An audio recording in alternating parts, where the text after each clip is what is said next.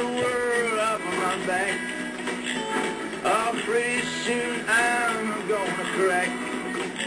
So I gotta get the world off my back. Somehow, Dave. I am shooting rock tonight, guys. I'm talking about context, dude. All right, 420 is a special day where people like us get together to celebrate, all right? I'm talking What are you talking about? Olivia, you're out of your element. Look, man, we can't just take the day off like a bunch of stoners, man. You know, we got a show to do here, man. What are you talking about? Stoners and taking the day off are not the issue, dude. All right? It's about celebration. 420, and by the way, Zach, stoners is not the preferred nomenclature. Blind Americans, please. Look, man, I'm saying it's 420, okay, man? It's, you know, a great day. Maybe we should do something about it, man, Well, you know? we're going to be on TV on Friday. Olivia, you're out of your element. Zach, all I'm saying is that you shouldn't just give a wink and a nod and celebrate the day with a smile and a witty intro, all right? Embrace 420. Make an entire show about it. Give out as much information as you can. Am I wrong? Am I wrong? That's interesting, man. Yeah, I mean, I'm on the same page as you, man. Yeah, let's do it. Come on. 420? That's April 20th. That's today. Shut the up, Olivia.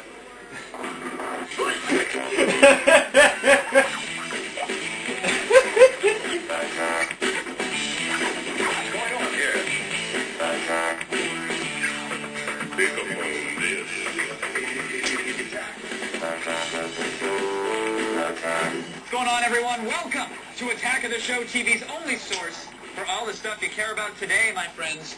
It's a very special day, one that the dude would surely approve of. Yes, it is. Hi, everybody. I'm Olivia Munn, and welcome to Attack of the Show's 420 special. We are coming to you from Liza Klein in Amsterdam. Now, this is basically their version of Times Square. There's a lot going on. There's trains coming in and out, lots of energy, and quite frankly, there is no better place to be in the entire world than right here on 420. Yeah, see, man, for some, I think for many Americans, April 20th, and just another Friday, Yeah. right? No big deal. But for some, it happens to be New Year's, Thanksgiving, and St. Patrick's Day, all rolled into one, and then fired up, of course. So we are exploring that magic number and finding out what people love about it, and most importantly, how the tradition just got started. Yeah, don't get us wrong. We'd love to kick back and relax and celebrate with you folks at home, but we've got an hour that's packed full of all the history, the culture, and the science surrounding the controversial drug they love to call marijuana. And we've got lots of help. G4's Big C is out here, plus the local comedy troupe, Boom Chicago, and the man who knows marijuana culture better than anybody else in the world, Tommy Chong himself, the guy from Cheech and Chong. I hear he might have dabbled once or twice. Maybe. Didn't inhale, though. Now, after this show, we've got a very special psychedelic hour-long edition of X-Play, and following that, G4 has for you one of the greatest movies of all times, The Big Lebowski. It is one of the greatest movies, but before we get started into this whole thing, we thought that we should basically straighten out our facts. So we went to the Hemp, Marijuana, and Hash Museum, and since there's so much ground to cover, we decided we'd bring Big C to help us out in the Big A. Cannabis culture is all over Amsterdam. There are bars that you can smoke hash in, there's places you can buy hemp products, and people are openly smoking marijuana in public. Yeah, but the trick is that it's not exactly legal. It's just sort of tolerated, which is why we're here at the Hemp, Hash, and Marijuana Museum to really get to the bottom of everything. So we're going to get some expert help, cut through the green tape so we don't get in any trouble. Let's hit it.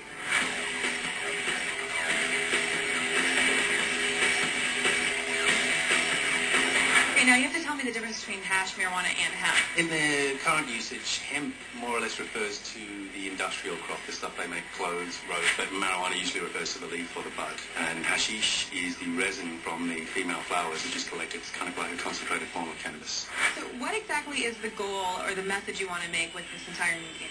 It's the first plant humans cultivate as a crop because the seeds are very nutritious. It's the first thing we wove into a cloth and wore on our backs. It was the first thing strong enough to rig a ship and sail around the world. It's fundamental to human development.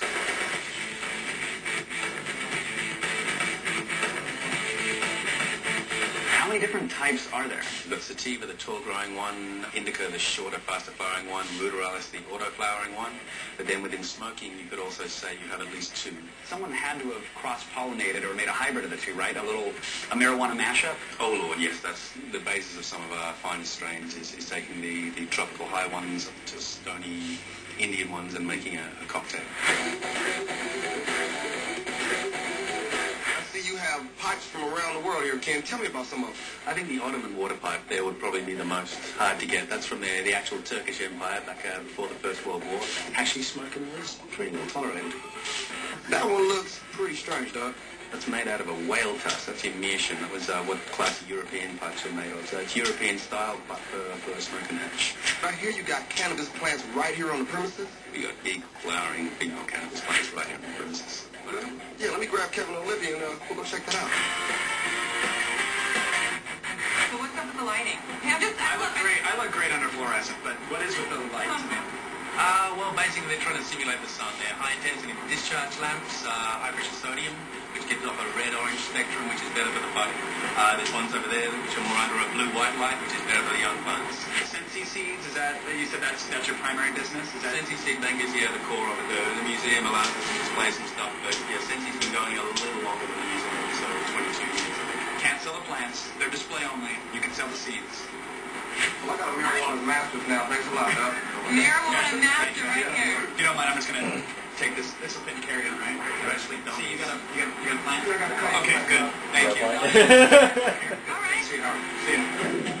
Yes, my friends. Hash, pot, and hemp surely make Amsterdam go round. I love it. Me too. Right now, though, let's send things over to our resident dude. A master of Lebowski method acting. Here is Zach Sullivan with some insight on how this whole 420 thing came to in the first place. Now, everybody knows if you want to get information, you call the 411. If you want a badass secret agent to save the world, you dial up 007.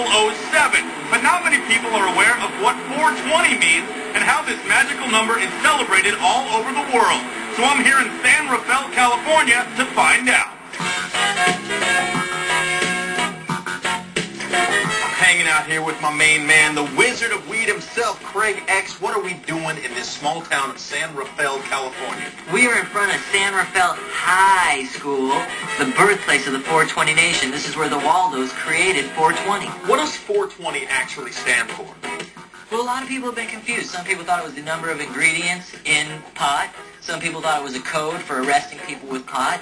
But it actually was a time of day that these guys met. The Waldos here at San Rafael High School planned to meet after school at the Louis Pasteur statue at 420. So they said, Louis 420. And that became the code word so their parents wouldn't know what they were up to. And what was going on at the time of the Waldos when they created the 420, mythology, as they say now? It was 1976. I actually lived up here in Northern California. Everyone was dressed in red, white, and blue. The fire hydrants were painted red, white, and blue. It was a very celebratory time. Cannabis was very popular. These high school students were cannabis aficionados as well. So this 420 thing didn't really stay a secret for too long. It eventually spread into the town? Oh yeah, San Rafael was slow to a start. This is Northern California. They even call it NorCal Bud. Beautiful. Why don't we go take a little stroll of downtown San Rafael and see what this place is all about? So what does 420 symbolize and represent in today's culture? 420 now is the international code word for pot. You can say 420 friendly in any country in the world and people know what you're talking about. What does 420 mean to you guys? Well, on April 20th, we go to the Venus Rage, we smoke, and we're here with our friends. I'm doing it since I was 14. I'm 40 years old now. What about at 420 in the afternoon? You guys partake? All right, so So how did you first, get exposed to cannabis culture? my best friend's father was Ringo Starr's lawyer, and he stole a joint from him, and we tried it. Awesome. And now why do you continue to, preach this, world of legal cannabis today? Cannabis is the tree of life. It's a plant that can heal all the nations. It makes food, fuel, fiber, gasoline. We don't need to go to war in the Middle East for gas. We can grow it in Northern California. Craig, my man, thank you so much for the 420 history lesson. I wonder what time it is for Kevin and Olivia in Amsterdam right now. Dude, you know it's 420 somewhere. I'm feeling a little faded and I got the munchies, man. Want to go get some pizza? Thanks, Zach. Now, we have covered so much so far, but please don't lose focus and bail on us just yet. stay in our circle. We are passing around so much more show after this. Watch, give. Watch, We'll be back. It's Attack the Show's 420 special. We've got even more from Amsterdam before you can go pee on someone's rug. That's pretty quick. That is pretty quick. Watch, Give. Watch, give. What Watch, did you give me? give. No, I'm watch.